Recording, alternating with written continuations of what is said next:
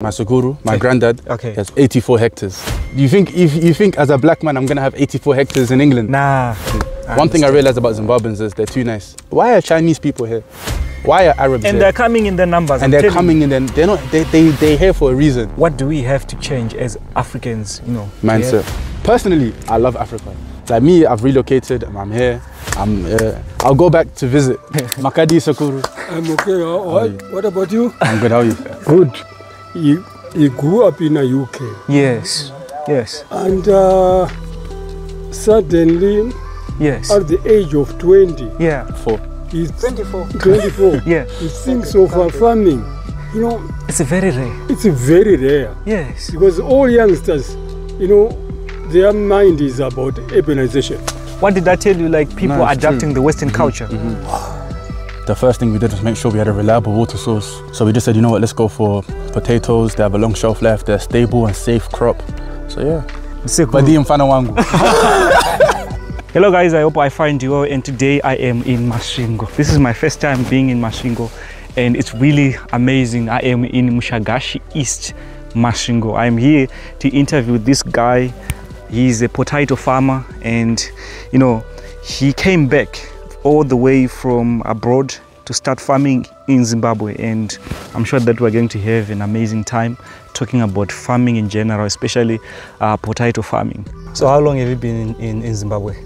Since August 2023, so about 5 months. And I was born in Zimbabwe.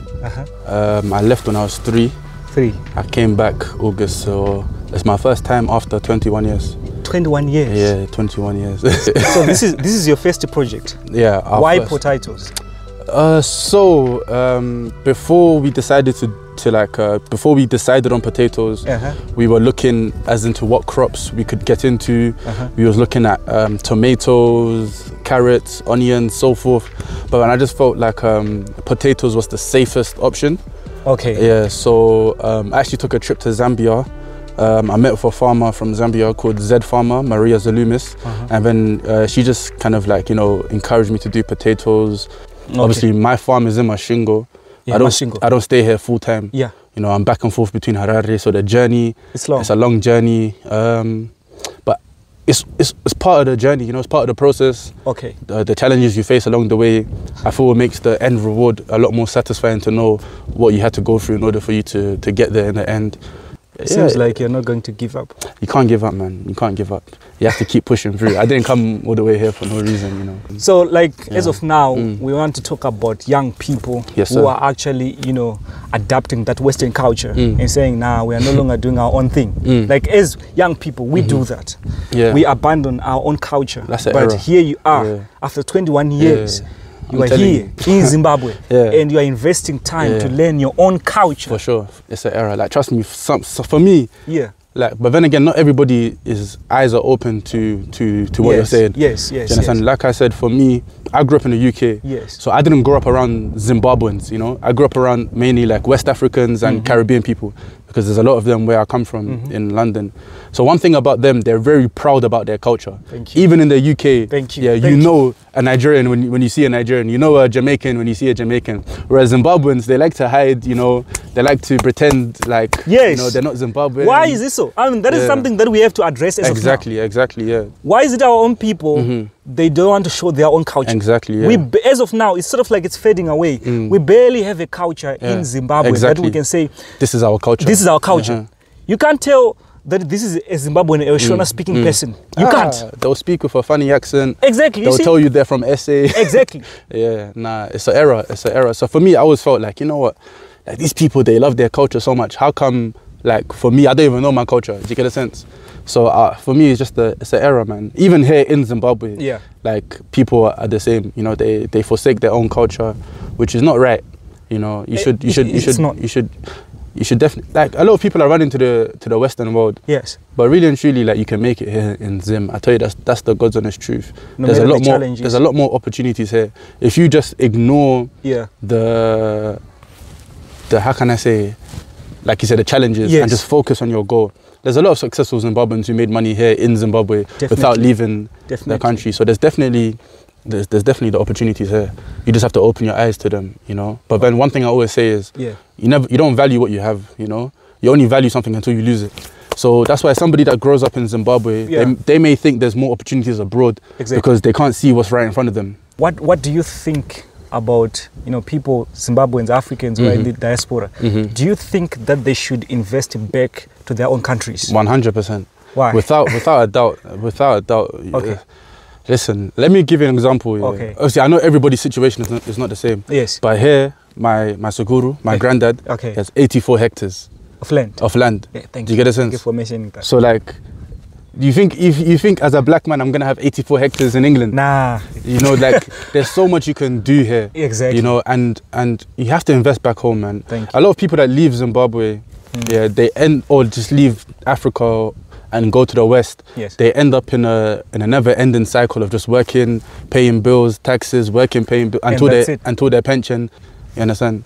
So definitely invest in Africa. Now is the time to invest in Africa. Thank you. There's an array of opportunities. Let me tell you something. The Chinese are here, the Arabs are here, and they stay here. You know, they don't go back to their country. They come here and they stay here and they're making money. What about our own people? What about our own people? You get it? So I think they just need to change their mindset and the misconceptions that they have about back home, you know? Once you, like, you know, build a reliable system and you're working with reliable people, you can't go wrong, you know? But you have to take that step, that first step, and definitely invest back home. Once you change, not even just Africans, just as human beings in general, once you change your mindset, you will go so far in life. Because if you're somebody that says there's no opportunities, you will never see the opportunity.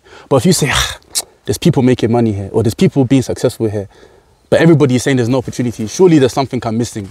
Your mindset is different to everybody else. You get it? Instead of while everybody else is saying there's no opportunities, you're saying there's people that's doing something and they're being successful. How can I squeeze myself in there? Maybe I might not be at their level, but I can squeeze myself in at the bottom and work my way up. You get it? Yeah. So you're doing potato farming. Sir. What's the market like? Is it good or bad? So with any farming, horticulture, it's a fluctuating market. Just over the festive season, the market was really good. I think it was about $11 per pocket. Right now it's about $8 per pocket. But with the oncoming rains, the price is due to raise. Me, I don't know much about climate change. But I just know that rainy season, I'm positive Do you think the price will be low or high? Higher, yeah. Higher. So you calculated everything? Yeah, we've calculated, but you know, you always have to see how the market is. You know, like right now it's rainy season, but it's not raining, so yeah, it's a fluctuating market. You know, you have to know your numbers and just do it step by step. My advice is, listen, just start. You know, I know you have that idea in your head saying, if I do this, if I do that, it'll be good for me. Just start. You know, stop pondering. There's a good idea is only good if it's executed. Thank you. Do you understand? You have to start. You'll solve the problems and face the challenges along the way, but you start and you keep going. Even if it means that you're starting with chickens, or you're starting with what you can manage, you know, cabbage, leafy crops, whatever it is. Maybe it's not even to do farming, whatever it is, just start. Yes, you know, start according to your capacity and grow and scale. And When you were living in the UK, have you ever thought that one day you'd come back to Zimbabwe? Of course. Of course, yeah, without a doubt. I say like the past 2-3 years, it's been on my mind constantly. Like I need to go to Zim, you know. And it wasn't really for like business or anything. It was just really on a cultural side. Yes. I just felt like, you know, you need to connect. I need to connect with my roots. Yeah. Because, you know, they say if you don't know where you're coming from, you don't know where you're going. You always need to go back to your genesis, you know. So that's something that it's always been on my mind for a long time. Yeah. But it seems like on the cultural aspect, it seems like you are disappointed a little bit because of how we are doing it. I wouldn't say I wouldn't say disappointed per se, because there's a lot of people that's doing great things in Zimbabwe, you know. So I can't say I'm disappointed. Sometimes culture can be a hindrance in terms of, you know, one thing my mentor always says is that culture is just frozen success. That's something that was successful 100 years ago, you're still running with that concept today. And things change. You understand? So it's not to say forsake your culture, it's carry your culture along with the moving times. Do you understand? One thing I realized about Zimbabweans is they're too nice. I tell you the truth. And if you want to be successful, if you want to be successul, you can't be nice. You have to be ruthless to a certain extent. You have to say, you know what, this is what I want to achieve, and nobody's going to stop me from achieving what I want to achieve. You know, That's but if you're too nice saying, I'm sorry, do you know what I'm saying? Like, you'll hinder yourself. So that's why I mean, culture is good, but you also need to carry your culture along with the moving times, you know? So, yeah. Is there going to come a time that you travel around Africa? For sure. I mean, I've been to Zambia. Yes. I've been to Tanzania. Oh. I've been to Mozambique and Eswatini. Yeah. You have been traveling just for traveling sake? No, for church. Yeah, church. yeah, Spirit Embassy. Yeah, like we have branches all around. So like, you know, sometimes we'll have like a conference in Tanzania. Oh, okay. We had a conference in Mozambique. Zambia was for business. Oh, okay. I went to go learn. Yeah. People barely do that, I'm telling you. Like here Africa is beautiful, man. Yes, thank you. Thank you for mentioning that. Personally, I love Africa. Like me, I've relocated. I'm here. I'll go back to visit. Yeah, yeah. Just to visit. No problem. But here, I'm telling you, this is where it is, man. I'm just think about it. Why are Chinese people here? Why are Arabs here? And they're coming in their numbers. And they're coming in. They're not. They're here for a reason. You know, we can't let them steal away. I mean, obviously, Zimbabwe is open for business. Anybody can come and do what they want to do. But as people of the land, we should be the first ones to have a stake on what's being done here. We can't let other people steal the opportunities from us. You get it? The only thing that we are good at is being employees to those people, the Chinese and those people that are investing back into. Let me tell you something. You see, Nigerians. Nigerians are very industrious people. Anywhere you go around the world, yeah, there's Nigerians and they're doing business. Yes. Do you get it? Yeah. Whether it's a mechanic or whatever, it's a restaurant, they're doing business. Do you get it? And Nigerians always invest back in their country. I have a lot of Nigerian friends I grew up with. They always tell you my dad is doing this back home, my mum is doing this back home, but it's always us. Zimbabwe, yeah. Akusibo, like people akunetsa. Exactly. You know what I'm saying? It's too many excuses, you know. So I think Zimbabwe, Zimbabwean people in general, we have to change the way we think. For sure, man. For sure. For things to be better for us. I'm telling you. Instead of complaining like a lot, like we do, our ideas are more theoretical rather than practical. Than practical, exactly. Practicality is the key. Like I said, an idea just stays here. Execution is what brings it to life. Thank you. This is execution. And you're doing it. And I'm doing it. It was an idea in my head. I didn't know how I was going to do it. Yeah. I came across FarmBuzz, and then from there we implemented a strategy, a plan, and we're executing. And here you are, you're here in Masvingo, deep in the rural areas. My rural areas, Kumusha Wangu. Exactly, and you're here. Oh, we're here, come on. Getting your hands dirty in we're the farm. Here every week, every 2 weeks, yeah. You'll be coming back. I'll be coming back. Checking if everything is in order. But your Shona is getting better and better. Yeah, small. When I saw the irrigation, I thought it was sort of like a contingency plan. Okay, no. During this rain season. Yeah. Because we're kind of having like rain problems in Zimbabwe.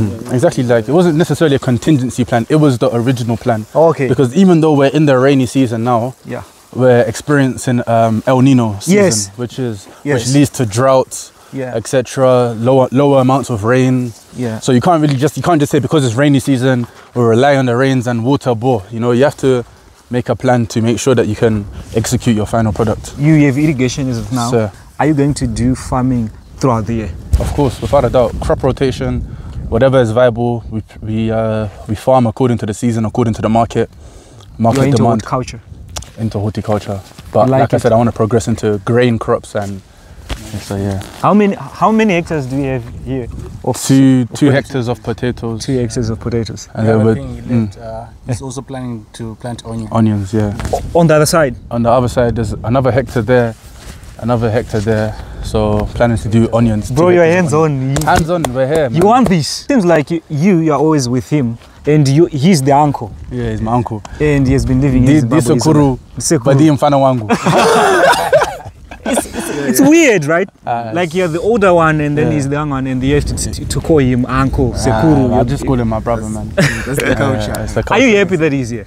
I'm very happy. Actually, this is a big opportunity for me to learn many things, how to progress and do big things in life. He's teaching me and I'm copying big things from him. Yeah. I know you are the uncle, but at the end of the day, you have to learn from him. I have to learn from him because I've got no idea how anything looks, but as time goes, I will be a professional. He's doing a great job, like honestly, operations manager, Manyama, he's here on the ground 24/7. So like I really appreciate him. And, okay, what about the food, bro? Is it different, you know, from the food in the UK that you eat? Yes, I know. Listen, you see when I came to Zim, I'm telling you, I was eating sadza for breakfast, lunch, and dinner. Honestly, so like these days, don't even put sadza in front of me. I don't want to see it. You know, like it's been too much. You know, that's one thing I'll tell you about. Like you was asking me about the challenges. That's one of the main challenges is food, because listen, like, you were used to that food in the UK. Like I told you, like there's so much opportunity, like variety of food. You wanna eat Chinese, Japanese, Turkish, Middle Eastern food, Nigerian food, Jamaican food. But here in Zimbabwe, it's different. From UK, he grew in UK. It's unbelievable. The richest country ever. Says who? Says who? We're the rich ones here. And here we are. He's 24. He's doing farming in Zimbabwe. Yeah. That's what he has been telling me. Like people don't have to like go to the UK. Oh yeah. There is money in agriculture. We can make it here in Zimbabwe if we change our mindsets. That is true. That is true. Oh yeah. Oh yeah. Bro, how do you feel like to be here back with your grandfather and grandmother? I mean, it's amazing, you know. It's amazing. That's all I can say. It's really great. Words will fail me, you know, to really explain like definitely like even on a more emotional side, you know. Okay. So yeah, Sekuru can tell you last time I saw him I was 3 years old. So you know, but that's amazing. That's all I can say. Yeah, I think we have to learn like a thing or two from what you're saying as Zimbabweans and Africans in general. People barely go back to their roots, you know, to their grandfathers and grandmother. You know, Sekuru, I think he's Zimbabwean, he knows. People barely go back. That's true. Most of them, they probably go back on Christmas and then the following day they come back. That's reasonable. Thank you, Gogo. But here you are, you're here full time. You're farming, you're always interacting with your Gogo and Sekuru. It's really amazing. Thank you. So thank you so much, you know, for showing that side of you. No, for sure. And it seems like your Gogo and Sekuru, they're very welcoming. That is why you're always they're very loving, man. Anybody I bring here, they just welcome them as their own umzukurus, you know, so yeah, it's Sekuru, very welcoming, very loving. Zimbabwe used to be the breadbasket of Africa back in the days. Oh yeah. You know, with young people like him venturing into farming, do you think we have a chance of going back to that in the future? Definitely. Definitely. Definitely. I can see that. You can see that. Yeah, I've seen many places where there are quite farming activities going on. Yes. So that's a good sign that we are coming back. Okay. Yeah, Zimbabwe will be the basket of Africa again. Yeah. Thank you so much. Thank you so much, Sekuru. It's really encouraging. It's really encouraging. Yeah. So thank you so much, Gogona Sekuru. Thank you. Thank you. As for me, I'm a content creator, I'm a YouTuber. Yes, sir. Do you have like other YouTubers that you watch from Africa? Or maybe you don't at all? You know what, yeah. There's like, this guy, I think his name, the short guy, I think he's Nigerian. What Maya? Yeah, him. He's from Ghana. Oh, he's Ghanaian. You watch his content? I want to say like, I'm not really somebody that, I don't really spend a lot of time like watching content. Okay. But I've seen his content. Okay. Yeah, I've definitely seen his content. What do you think of it? I think it's good, you know, it talks about a lot of people that come back to their country. Exactly. Or a lot of people that start developments in their country. And there's another guy, I think he's Nigerian. Tayo Aina. Yeah, him. Yeah, him. Really I've seen a few of his content as well. Okay. So yeah, you know, but like I'm not really somebody that really like spends a lot of time watching. Thank you so much for this wonderful opportunity that you gave me. No, thank you. Thank you. And I'm sure that you're going to do great. For sure. And thank you for the motivation that we have to change our mindset. It's the mindset, man. I'm telling you, once you overcome the hurdle in your mind, you go so far, man. Remember, a man can only go as far as what you can see.